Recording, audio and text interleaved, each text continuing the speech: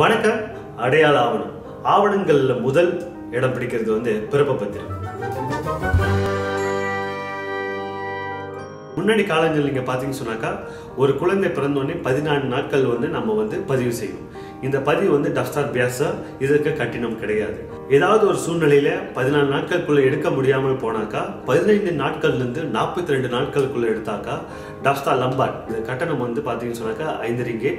42 நாட்கள் தாண்டியும் நம்மளுடைய ஒரு குழந்தையோட பதிவு வந்து நம்ம பண்ண முடியும்னு சொன்னாக்கா DHRRA. ஆனா இப்போது சூழ்நிலையில பதிவிலாக்க என்ன பண்ணிருக்காங்கன்னு சொன்னாக்கா ஒரு பிறப்பை பதிவு பண்றதுக்கு ஒரு குழந்தையோட பிறப்பை பதிவு பண்றதுக்கு 60 நாட்கள் கொடுத்திருக்காங்க. இந்த 60 நாட்களும் DHRRA என்ற கேட்டகரியில கொடுத்திருக்காங்க. இப்போது நடமாடும் கட்டமைப்பு ஆணை இந்த PKPயோட சூழ்நிலையில வந்து பாத்தீங்கன்னு சொன்னாக்கா ஒரு பிறப்பை பதிவு பண்றதுக்கு 90 நாட்கள் கொடுத்திருக்காங்க.